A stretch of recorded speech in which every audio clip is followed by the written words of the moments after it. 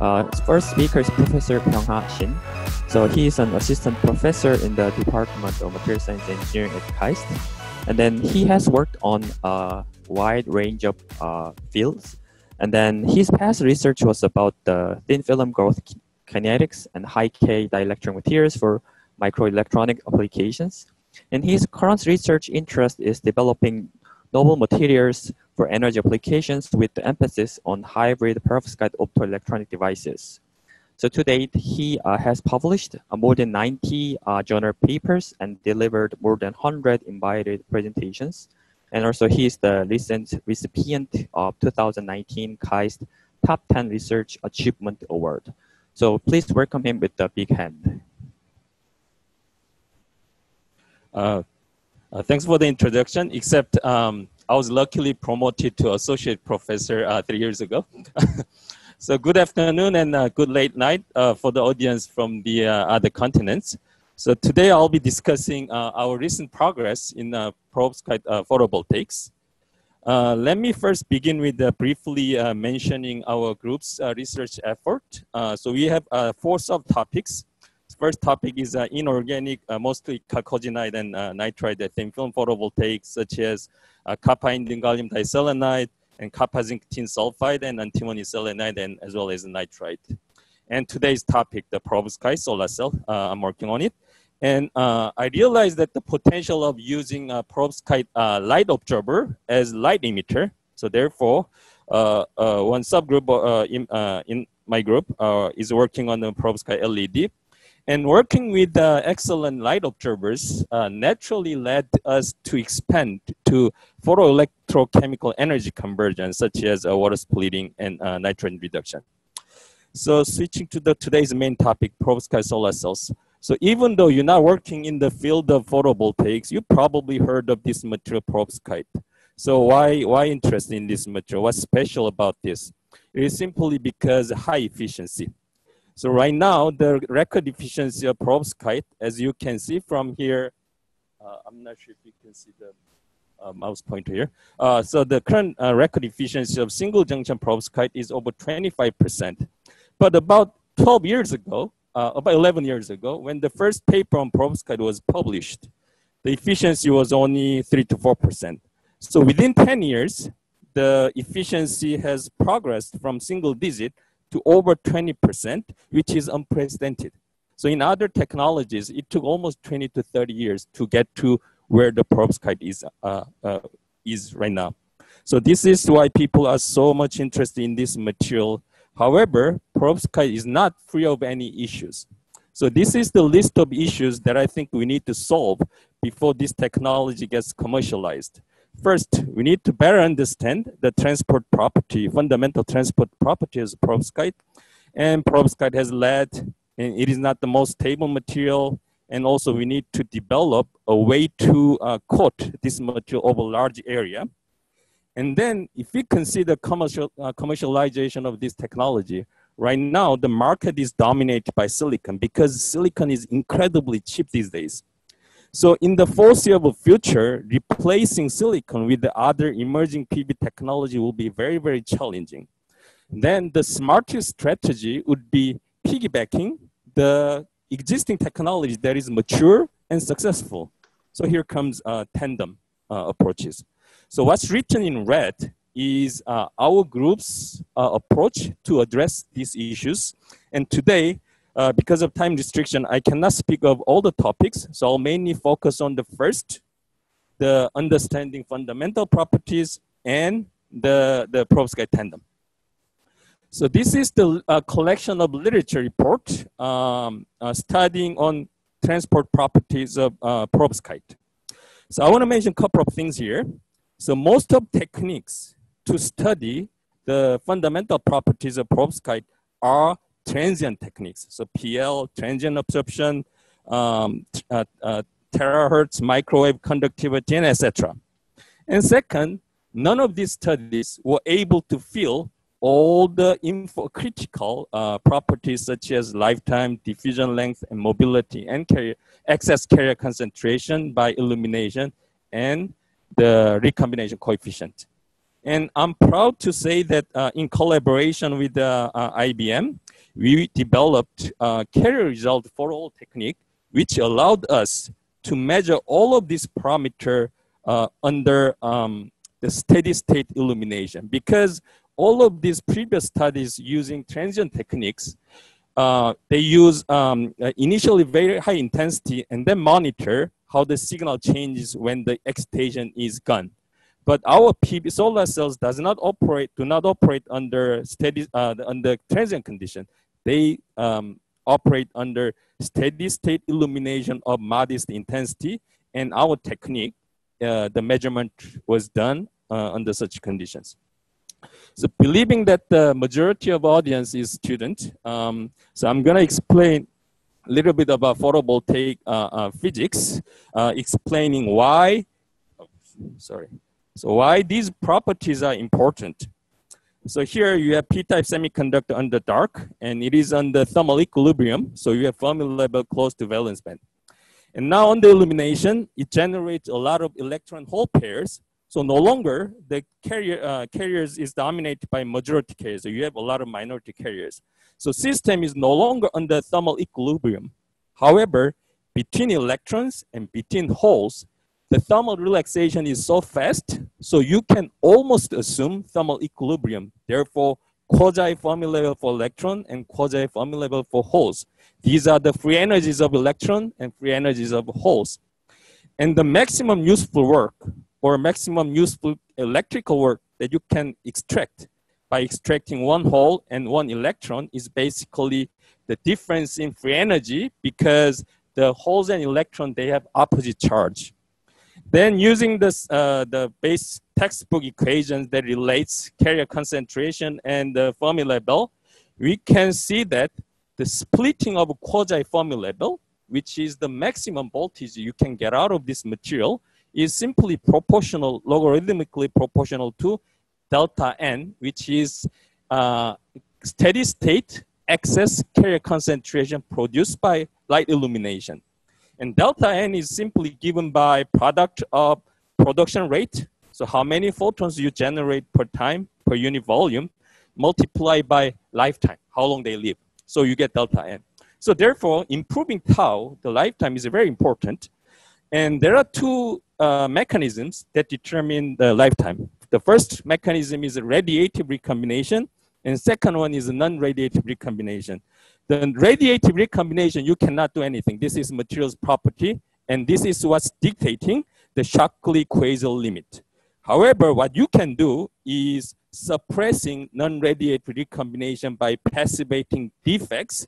Therefore, if you want to improve the voltage of your solar cells, you have to make sure your light observer has to be highly luminescent. So you should, so for those who work in the field of PV, if you want to develop new material for solar cells, make sure you take PL measurement. So a lot of cases in solar cell, the PN junction, PN heterojunction is implemented because it has advantages of establishing built-in potential which assist charge separation. But for those who generated away from the depletion edge, they have to diffuse. Therefore, minority carrier diffusion length is also important. And if you look at this equation, the mu appears here, the mobility appears here, and lifetime appears here. So therefore, mu, tau, delta N, these are the critical factors that will determine the performance of your PV devices. So traditionally, people have used the hole measurement to study transport property of semiconductors. So in hole measurement, you measure conductivity and what's called hole coefficient. So from these two measurements, you determine majority carrier concentration and majority carrier mobility. And from the sign of hole coefficient, you determine the type of majority carrier. So if hole coefficient is negative, the majority carrier is electron. And if this hole coefficient is positive, the majority carrier is a hole. However, applying the hole measurement into photovoltaic material can be very challenging because the photovoltaic material, they tend to be more resistive than the electronic semiconductors used in electronic devices. So my former colleague at IBM Watson Research Center, the Oki Gunawan, who is, by the way, the finest electrical engineer that I ever met. So he invented what's called the rotating parallel dipole line system, where he used a pair of magnets, and by rotating master, the slave follows. And as a result, you produce purely harmonic AC magnetic field. So in conventional photo hole measurement, you use the DC magnetic field. And here, by using AC magnetic field coupled with lock-in detection, he was able to improve the sensitivity a lot. So that's good. So we can do hole measurement on most of light observers. But yet another problem is for semiconductor in the dark, you measure two parameters, two variables, sigma and H, and two unknowns, mobility and carrier concentration. So you all set. However, our solar cell, it operates under light illumination, so it is no longer one single carrier system, because you not only have majority carriers, but now you have also a lot of minority carriers too. So electrical conductivity, there are two contributions, one from electron and one from holes.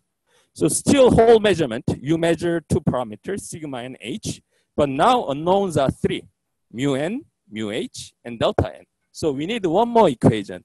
So the central part of our recent work with IBM was identification of a third equation that is hidden in this relation, which is shown here, which basically relate H and sigma with the difference between mobilities. So we now have three equations, three unknowns, and we can solve analytically. Solutions are here. So derivation of this equation you can find from this paper, but let me give just the quantitative explanation. So here is the example of two imaginary semiconductor, two imaginary p-type semiconductor with the hole concentration of 10 to 16 and with the same hole mobility 10. Now, one semiconductor, it has same electron mobility, which is 10. But let's say the second semiconductor, the electron mobility is twice as large, 20.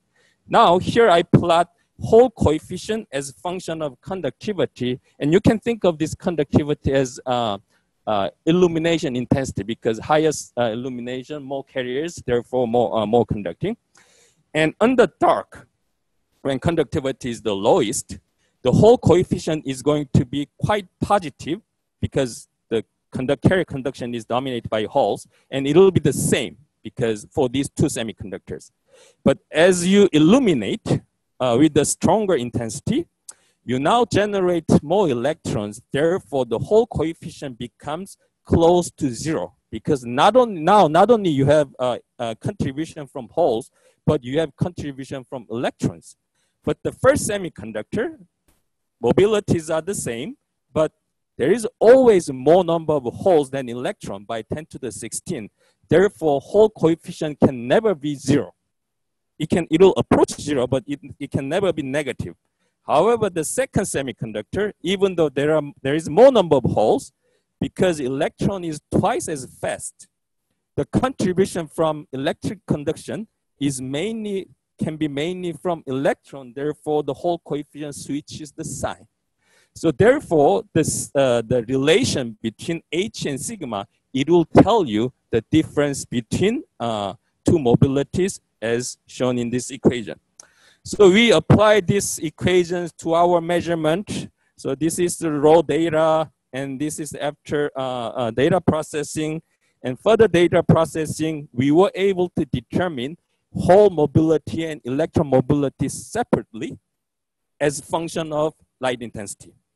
And also we determined the delta n, the excess carrier concentration, as a function of illumination for every single the sun intensity.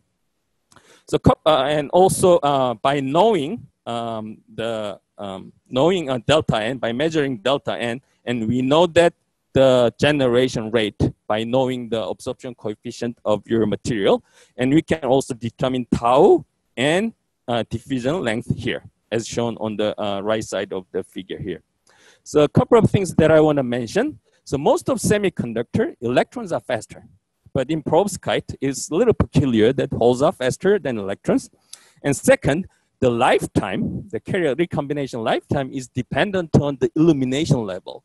So in literature, you see see many reports of the lifetime of perovskite, but unless you specify the measurement was done at which illumination intensity, it can be misleading, because we've shown here that lifetime can change a few orders of magnitude by changing light intensity. And another important information that you can get out of this delta N versus generation rate, or delta N versus light intensity here, is recombination kinetics. So under steady state, the generation of carriers has to be balanced by recombination. And there are three possible mechanisms for recombination. The first one is monomolecular, mediated by traps, as described by Shockley Reed Hall type of traps. And the second mechanism is bimolecular recombination. So it's proportional to delta N square, because you need one electron from conduction band and you need one hole from valence band. And the third mechanism, which I didn't write here because it's not dominating in a PB under the conditions where PB operate, is a OJ recombination, which will be proportional to delta N to the cube. So at low intensity or low delta N, the monomolecular recombination dominates. So therefore, the delta N is proportional to G, the generation rate, to the power of 1. And high illumination, or the large delta N, the bimolecular recombination, radiative bimolecular recombination dominates. So therefore, delta N goes to G to the power of half.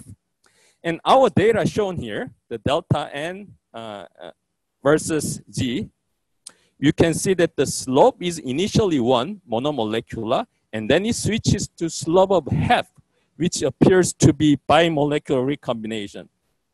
So first, we are very happy with this textbook-like data, but there is only one problem. What you can also determine is this coefficient, recombination coefficient, from the intercept. So we determine K2, bimolecular recombination coefficient, from this data here. And this is our number, about 10 to the minus 8 cubic centimeter per square, which is just way too high. I mean, the recombination coefficient, which determines how fast they recombine, is basically reciprocal of how fast the material absorbs light. So good, excellent light absorber, the recombination coefficient is also very high. But even gallium arsenide, which is excellent light absorber, the K2 bimolecular recombination coefficient is 10 to the minus 10, and our number is 2 orders of magnitude higher. So there's something wrong here. So we used TLPL, just like other groups. So when people report K2, mainly they look at they use TRPL. So we used the TLPL, we analyzed. We also found that the same sample that we used for photo hole, the K2 was also 10 to the minus 10. Then what causes this difference between K2 from photo hole and K2 from the transient measurement? So we scratched our head sometime, and we realized that in order to access bimolecular recombination, where the slope is half, you actually need quite intense sunlight. So PB operates under one sun condition. And if you want to see the bimolecular recombination, you actually have to go to few hundred suns, and which is possible with the PL, because the initial TLPL, the initial PL intensity can be quite high. But our steady state photo measurement, we are not going to access this bimolecular regime. So our measurement was done always on the monomolecular regime. Then your next question is, how can you see the slope of half if your measurement is always on the monomolecular recombination? The answer is actually, it's in the textbook. So this is the textbook written in the 60s. And if you have some concentration of traps in the gap, you can actually have what appears to be bimolecular recombination even in the region where monomolecular recombination dominates. So the details, you can refer to this textbook, and for the interest of time, I'll just move on. So this was published last year in Nature. So for more details, you can read this paper here. So let me switch to the another topic here, which is the perovskite silicon tandem. So like I told you, the smartest strategy to, when you consider commercialization of this technology is utilizing the already market dominating silicon technology. So tandem. So the single junction solar cell has a theoretical limit of maximum efficiency of about 34% as dictated by a Shockley-Quasar limit. But if you stack two light observers with a different band gaps, you can actually improve efficiency a lot because you will utilize the wider range of sunlight by using two materials with the different band gaps. But you cannot just put any two materials with the different band gaps. So there is an ideal combination. So the most ideal combination is about 1.7 EB top cell and about 1.1 EB bottom cell. And that theoretically, with this combination, you can get the efficiency as high as 47%, 46 or 47%. And very luckily, the top cell, the 1.1 EB, the most successful PV materials, silicon and CIGS, they have band gap exactly 1.12, exactly what we need. So if you can improve the currently the high efficiency single junction perovskite solar cell, the band gap is about 1.1, 1.55 or 1.6. So if we can only improve the band gap of perovskite by 0.1 EV without degrading its performance, we're gonna hit the jackpot, okay? And the tuning the band gap of perovskite is fairly easy. By replacing halide, the iodide, with the bromide and with the chloride, you can actually cover entire range of visible light. So the band gap tuning is very easy, except the one problem is when you mix the halide under dark, it forms uniform alloy, but under illumination, they tend to phase segregate. The segregation of halide into iodide rich, which is low band gap, and into bromide rich, which is high band gap. So this is this huge stability issue. So if you look at literature, I mean, the silicon perovskite tandem work goes back as early as 2015. But if you look at the earlier works, the band gap of perovskite, they just used the band gap of conventional perovskite, even though they knew this is not the ideal combination because of the stability issue. Then how do you solve the stability issue? It's rather simple by applying appropriate the passivation layer, what's called 2D passivation layer. So what is 2D perovskite? So perovskite has a crystal structure of ABX3, the 3D structure here, shown here. And if you incorporate excess number of A molecules or excess number of long chain molecule, which is labeled here A prime, these A prime molecules, they serve as separator.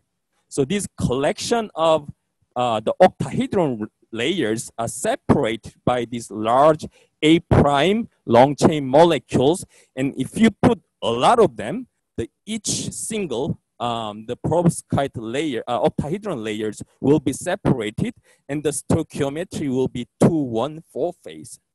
So by adding in your perovskite precursor solutions A prime chemicals, and by controlling the ratio of A prime and 3D perovskite precursors, you can actually form this 2D structure within 3D structure of your perovskite.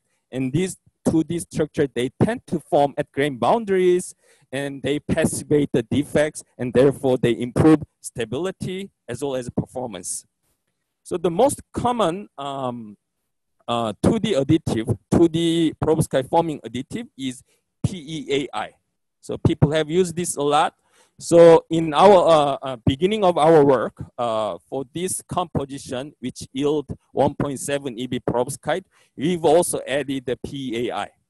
But the one problem with this 2D additive is that if you put too excessive PEAI, so this is the mole percentage of PEAI, 2D additive in your precursor solution, then you see that the fill factor and current degrades, even though VOC improves. So like I told you earlier, if you want to improve VOC, the passivation is must. And by adding a lot of these 2D additives, you continuously improve VOC. But with the PAI, the problem is your fill factor and your current degrades. The reason is these 2D layers, they tend to be insulating.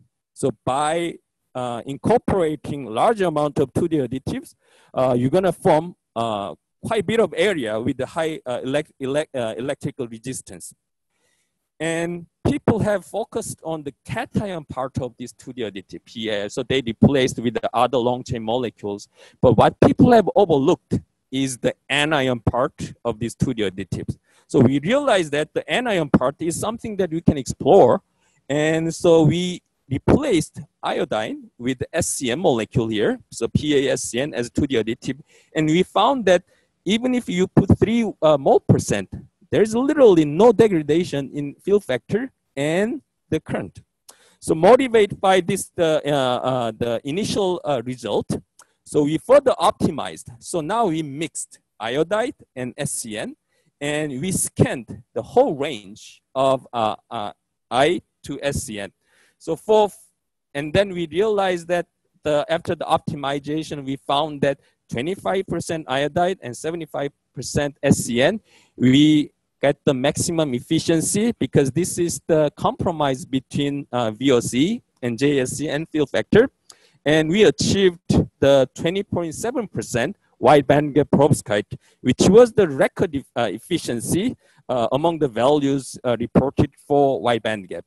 And also this material has fairly good stability. So this is the measurement on the continuous illumination. So after 1,000 hours of illumination, our best record champion cell, it retained over 80% of its initial efficiency. Then the next step is now we have a highly efficient and highly stable wide bandgap perovskite. Then the reasonable next step is applying into the silicon. So we applied this material onto the silicon cell, and we achieved 20.6%, which was the record when this was when we got the efficiency first time. But now there are high efficiency in the literature too. But anyway, this is a fairly good number. And one thing I want to emphasize here is that our bottom cell, the bottom silicon, the efficiency of our bottom cell is only 17.5%. I mean, you can easily find silicon cells over 20 to 23%. But even with this mediocre performing silicon bottom cell, with our top perovskite, we achieved 26.7%. So in the future, if you improve the efficiency of bottom cell, achieving 30%, which people in the field of PV consider as dream, wouldn't be no longer a dream. And this result was published earlier this year in Science. And another thing that we found here in this study is the chemical nature of this 2D phase. So this is TM result done by Dr. Hee-Jun Jung, who is a longtime friend of mine, who is at Northwestern right now, who is, by the way, the excellent microscopist. So he did the careful measurement of our champion cell, and he identified that 2D layers indeed stuck between grains. And by careful atomic resolution analysis, he found that these 2D layers is basically PbI2. I mean, before our work was published, people had naively assumed the 2D layer that they have in their sample, 2D passivation layer, was this 214 phase. But our work found that it is not 201 phase, it is actually PbI2 with some dopant incorporated, such as cesium or other molecules stuck. And another interesting thing that we found here is that there is a structural defect in 2D passivation layers formed with the SCN. So if you look at here, there is a layers of PbI2, and in between there is extra half plane, which is like edge dislocation in your metallic sample. And also there is some defect where 2 layers are touching each other. So we believe that this structural defect is actually beneficial, working as charge transport path across layers. And that's why our 2D, it is not as electrically insulating as iodine-based 2D layers, and therefore we will improve field factor and current with our anion engineered 2D layers. And in passing, I want to also mention a couple of other works that was published in Science within 1 month before our work was published. So this work is from the Sargent group at Toronto, close to 26%. And this is the McGee's work, close to 27%. So including our works, I found this very interesting. 3 papers were published in Science in a time span of 1 month. So this is all I have. And I should thank the hard work of my student. So this photo was taken almost 1.5 years ago before Corona. Reminiscing about good old days when we could gather in a confined place without wearing mask.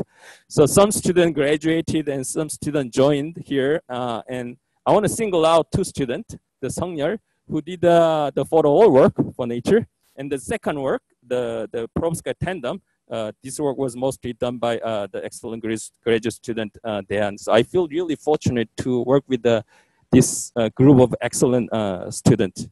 And I would like also thank my collaborators, and I'll be happy to answer your questions.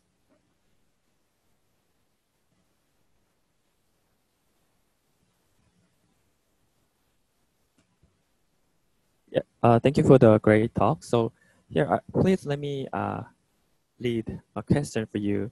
So thank you, Professor. Because I'm new to the field, I have a basic question. So what is the explicit role of halides in the tuning the perovskite band gap? Very good question. So how do you tune the band gap of perovskite by exchanging halide? So basically by changing the iodide to bromide, the lattice constant contract, and by contracting lattice constant, it will naturally lead to opening the gap. And by further replacing with the chloride, the lattice will constrict even further, and therefore the gap will be widened even further. So the band gap increases. So I have one question. So you are experts in this field. So do you expect that what will be the maximum efficiency you can get using this perovskite approach? Yeah, very good question. For single cell, the Shockley quasar limit with this band gap, I think it's about, let me go to the NL chart here. NL chart here. NL chart here. So with the single junction with the band gap of about 1.6, you can theoretically get to about 30 to 33%. But that means the SQ limit means there shouldn't be no non-radiate recombination, which means your PLQI, photoluminescence quantum yield, has to be 100%, which is nearly impossible. So practically, people say 27 to 28 is the practical maximum limit that you can get. But I hear that there is an unofficial record where people have seen perovskite over 26%. So close to 27 possible. With a tandem, of course, the higher will be possible.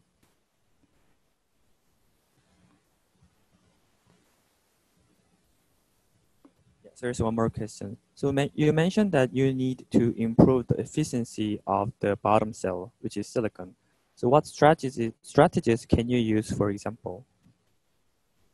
Oh, excellent question. There is some part that I skip here, but the high efficiency silicon cell, if you think of the optical property of silicon, using silicon for PV is stupid because silicon is not meant to observe light because it has indirect band gap. So therefore, to improve the light absorption, people use very thick silicon, and also they texture the front surface. So your silicon cell, the front top surface of your silicon is not flat, is textured so that they improve light trapping. But coating perovskite on top of textured silicon surface is very challenging. So therefore, if you look at our sample, we used, even though we knew we're gonna lose some performance, we used flat silicon because we couldn't coat perovskite on the texture surface. And this texture is the bottom surface, not the surface where we coat the perovskite. So by using texture silicon, that will immediately improve efficiency a couple of %. And as a matter of fact, the Sargent group, in collaboration with the KAIST, they used the texture silicon, and then they coat fairly thick perovskite, which is not recommended. Using thick, unnecessarily thick observer is not recommended. However, they used it. So actually, in my group, we are now switching to working on the perovskite and CIGS solar cell because CIGS has similar efficiency with the silicon, and we don't need texturing for bottom cell, so it will make life much easier. So perovskite CIGS is a new area that we are working on, and I hope I can report good result in the near future.